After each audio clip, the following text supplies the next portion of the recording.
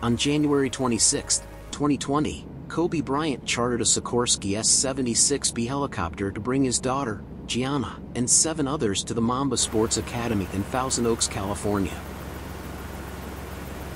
Also on board that day were John Altobelli, Carrie Altobelli, Alyssa Altobelli, Christina Mauser, Sarah Chester, Peyton Chester, and pilot, Era Zobayan.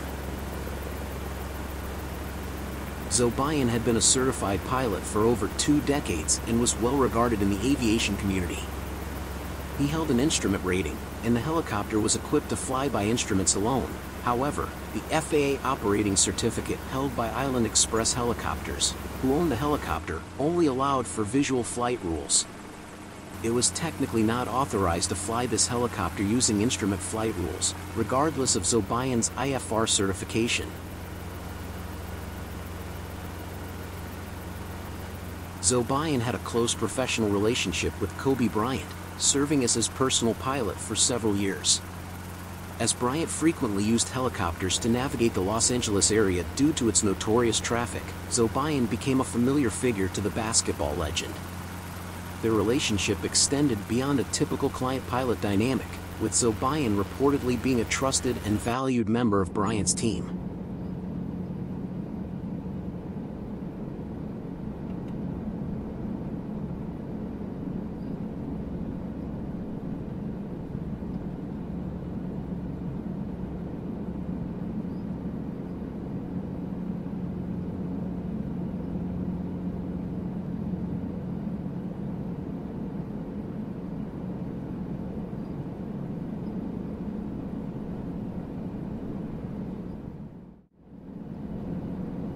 Helicopter 72 Echo X-ray departed John Wayne Airport at 9:06 a.m.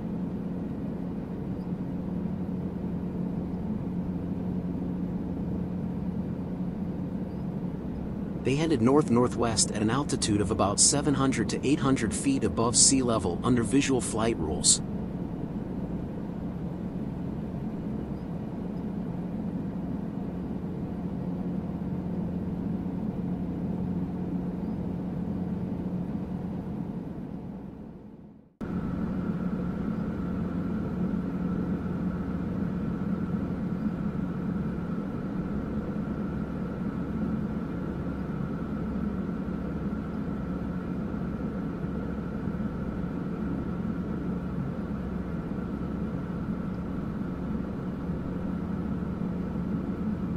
At 9:20 a.m., Helicopter 72 Echo X-ray approached the Burbank-class Charlie airspace. Zobayan requested to transition the airspace along Highway 101. The controller told him that it was currently IFR conditions in Burbank and asked what his intentions were. 72 Echo X-ray, Burbank Tower, Burbank altimeter 3019, Burbank class Charlie, surface area is IFR, say intentions. Yes, we can maintain special VFR action for special VFR transition on the 101 westbound 2. The pilot requested a special VFR clearance. Special VFR is when the air traffic control gives permission to a VFR pilot to enter an airspace at less than VFR conditions. November 2 Echo X-ray, hold outside Burbank class Charlie airspace. I have an aircraft going around. 2 Echo X-ray holding. The controller advised that 72 Echo X-ray would have to hold short before entering the airspace due to IFR traffic, which has priority. At this point, Zobayan maintained a circular orbit just outside of the airspace. Negative, hammer you, 2 Echo X-ray. X-ray, roger, and Van Nuys is also IFR. 2 Echo X-ray. It's going to be a little bit. I got a citation on a 9-mile final, and then that go around that I just had is going to be turning base to final in about 3 minutes. Okay, we'll continue holding 2 Echo X-ray. November 2 Echo X-ray, and for your planning purposes, you can expect to transition to the north side of the airport. I just spoke with Van Nuys on the line, and they've got multiple IFR departures coming off of runway 16. So you can expect to follow the 5 north and cross that way. 2 Echo X-ray, no problem. 317 pop-up Burbank Tower. You can expect a few minutes. I got a special VFR helicopter I need to get transitioning. He's been holding for about 15 minutes.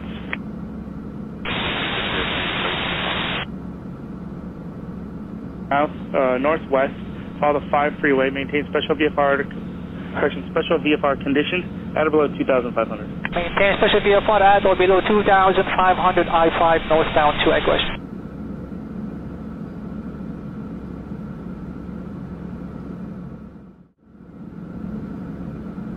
Number 2 Echo X-ray, roger, and you're cleared Superman Class Charlie surface area from the southeast to the northwest. Copy that, we'll maintain special VFR, copter 2 Echo X-ray.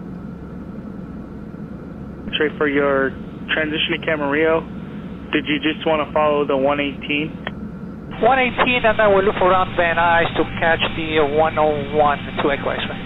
Number 2 Echo X-ray, roger. Number 2 Echo X-ray, continue following the 5 northwestbound to join the 118, and then Van Nuys will work you through. Radar services terminated. Remain that squawk. Contact Van Nuys helicopters 119.0. 2 Echo X-ray, switch you to Van Nuys.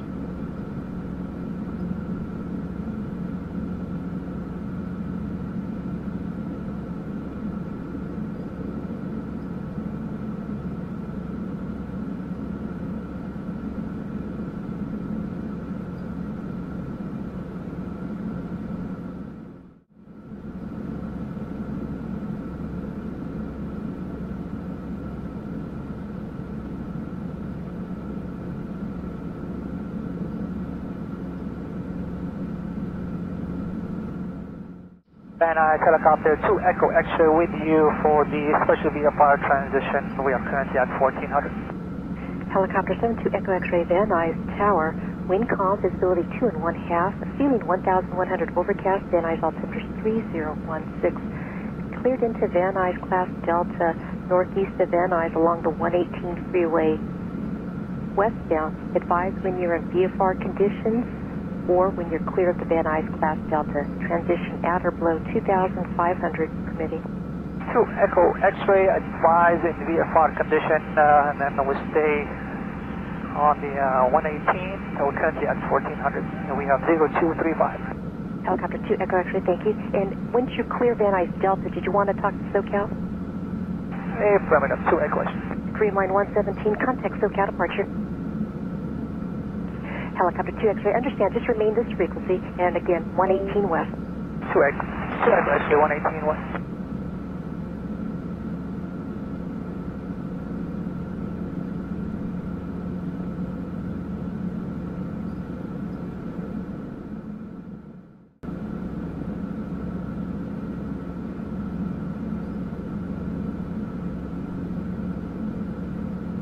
Tower for 2 Echo X-ray, can we go ahead and start turning to the southwest course to 11?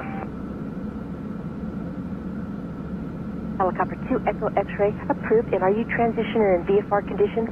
VFR condition 1,500, 2 Echo X-ray. Helicopter 2 Echo X-ray, thank you. Contact SoCal now 134.2 for flight following 34-2. 34-2.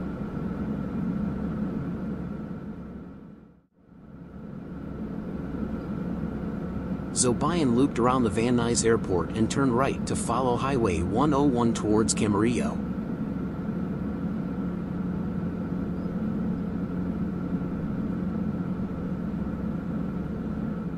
He then contacted SoCal and reported that he was going to Camarillo at 1,500 feet. X-ray ident. So X-ray, yeah, you're still on a 1200 code. Are you requesting flight following?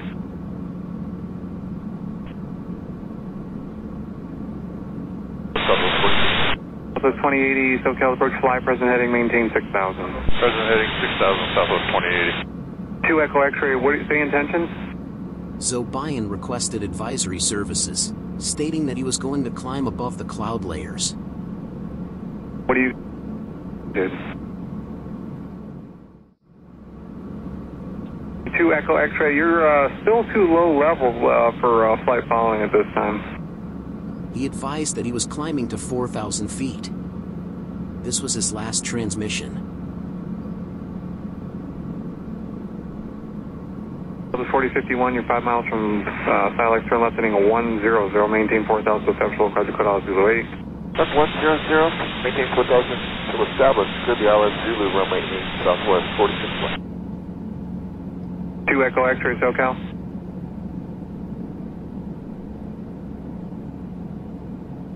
He climbed to approximately 1,500 feet above the highway, then began a left turn, and 8 seconds later started turning and descending. The descent rate increased to over 4,000 feet per minute and reached a speed of 160 knots.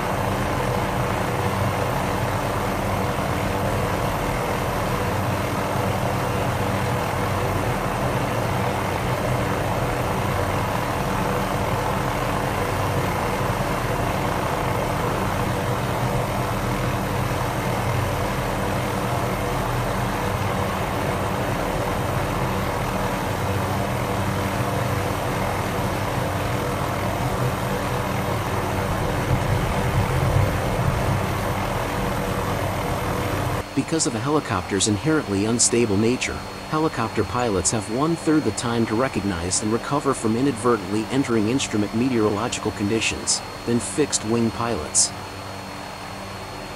It has been extrapolated that once a helicopter pilot enters inadvertent IMC, they have an average of 56 seconds to live.